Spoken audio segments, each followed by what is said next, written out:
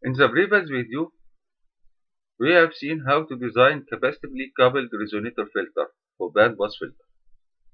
In this video, we are going to represent an example for such bandpass filter.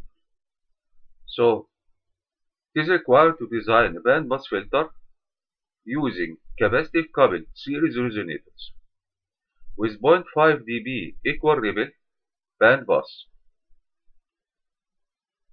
The center frequency is 2 GHz and the bandwidth is 10%.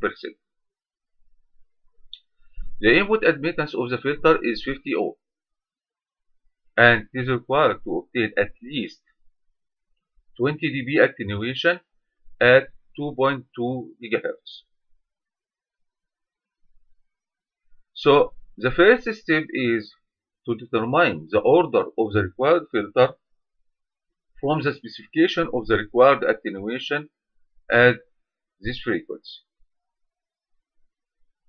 From the frequency transformation, we know that the frequency transformation from bandpass filter to low pass filter is obtained by equating 1 over delta omega over omega naught minus omega naught over omega to omega. So in this case, the value of omega naught is 2 GHz, the value of omega is 2.2, and delta is 0.1, the bandwidth. So the required or the corresponding frequency of 2.2 GHz at the low pass filter prototype is 1.91. So this frequency in the bandpass filter, the corresponding frequency in the low pass filter is 1.91. So in the case of the low pass filter prototype, omega over omega c minus 1 would correspond to 1.19 over 1. The filter prototype, low pass filter prototype, has omega c equal 1. So 1.91 minus 1. So the difference omega over omega c minus 1 is 0.91. Now, according to the required specification, we are talking about equal ripple 0.5 dB.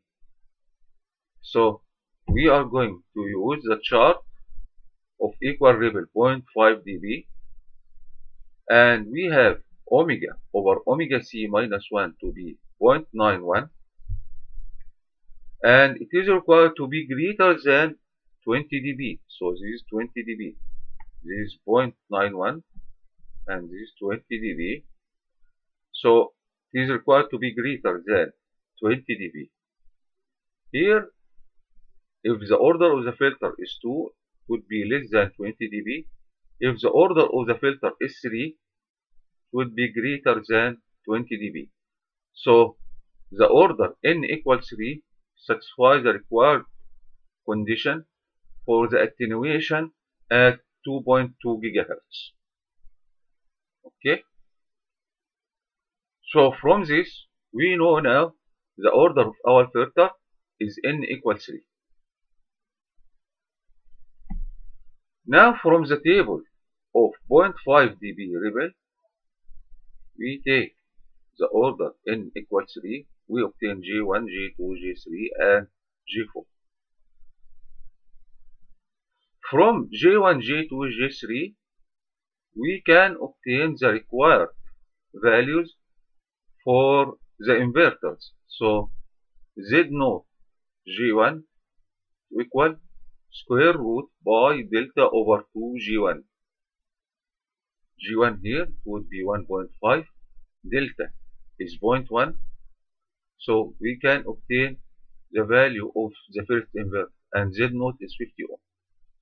The second inverter and the third inverter would be obtained from these two values, G2 and G3, such that Z0 J2 would be pi delta over 2 G1 G2 G1 G2, and Z naught J3 would be pi delta over 2 J2 J3 J2 J3.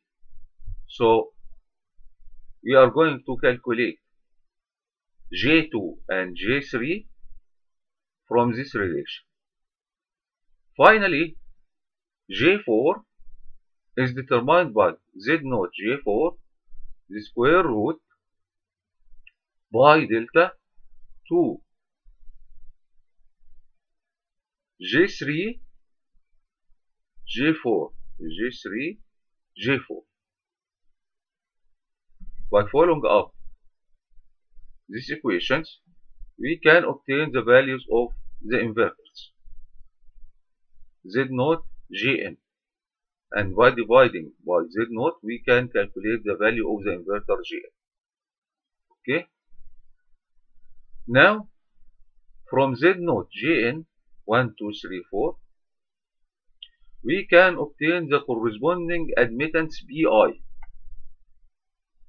Bi would be Ji over 1 minus Z naught Gi square.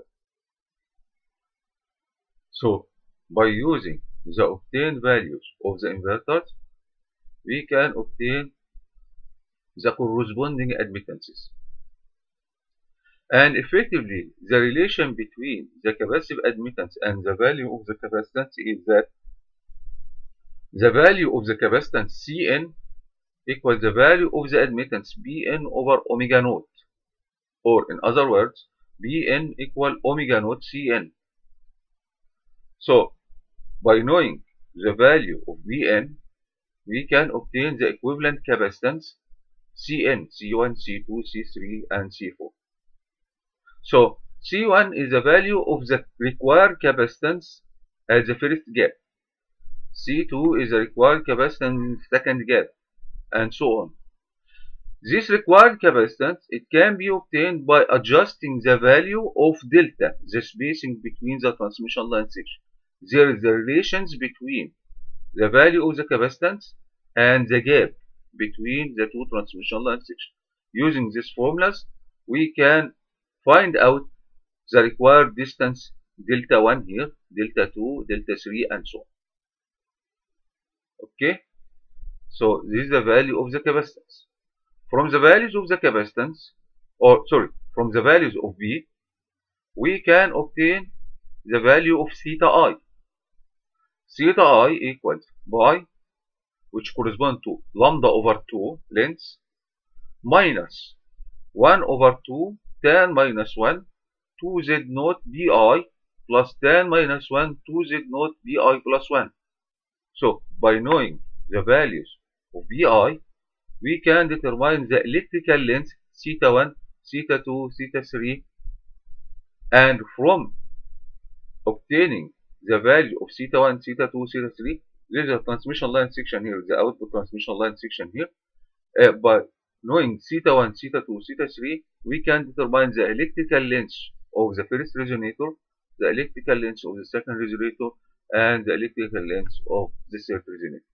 The values of theta in degrees obtained here. These are values of theta, and it should be noted that it is quite close to 180 degrees or pi. So it means that this electrical length is quite close to be lambda over 2. Okay, so this is an example of capacitively coupled bandpass filter. Capacitively coupled resonator, series resonator bandpass filter. Alright, this is a response of the designed capacitively coupled series resonator filter, and it can be noted that it has omega naught equal 2 GHz, and the bandwidth is 10% as is required, and 0.5 dB ripple.